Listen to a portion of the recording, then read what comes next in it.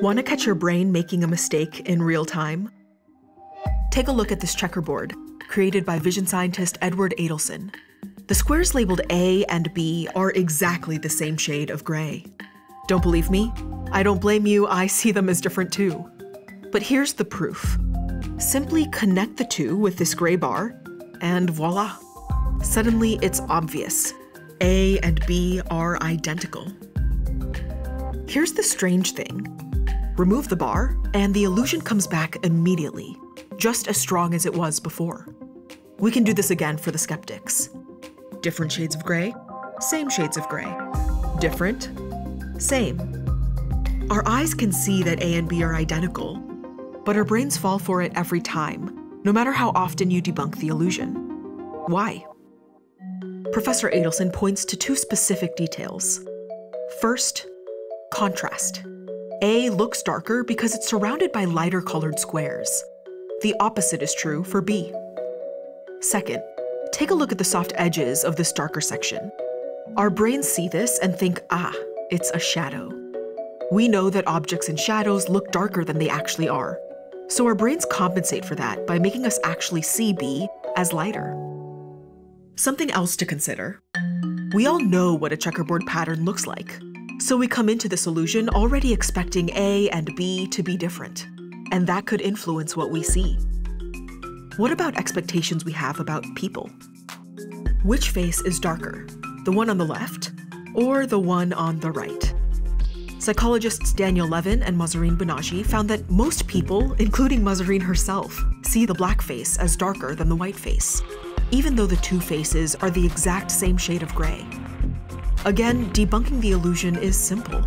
Here's an idea from Dan. Just cover up the lower parts of the faces. You'll be left with two foreheads, and they'll look exactly the same. The features of the face matter. But in a second study, the researchers showed that you could create this illusion using the same face. People saw a racially ambiguous face labeled black as darker than the same face labeled white. Did you? Think about what this means. We see two faces. They are identical. But we're so used to associating different races with different skin tones that we misperceive a simple physical reality, all because of a single word. That's how powerful our expectations are. Now, when it comes to judging the brightness of objects, the errors seem pretty harmless. But research shows that we also see the exact same action as being less bad if the perpetrator is attractive. We rate the same musician as more masterful if she's described as a natural rather than a hard worker. These illusions are more costly. So what are things we can do to base our decisions in fact rather than fiction? Think back to how we debunked illusions before.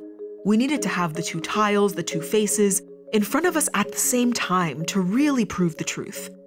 So when you have multiple options in front of you, whether it's job candidates or health insurance plans, consider them side by side. Not only does this let you test your intuitions, research shows that you'll be more likely to. When people evaluate things together, they're more likely to use the same specific benchmarks to compare them.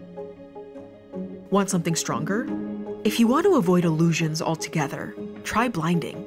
We've talked about this technique before, when orchestras put a curtain between musicians and judges during auditions and let the music do the talking. A new crop of players rose to the top. Sometimes we perceive more than what meets the eye, but a few tweaks to the process can help outsmart your mind.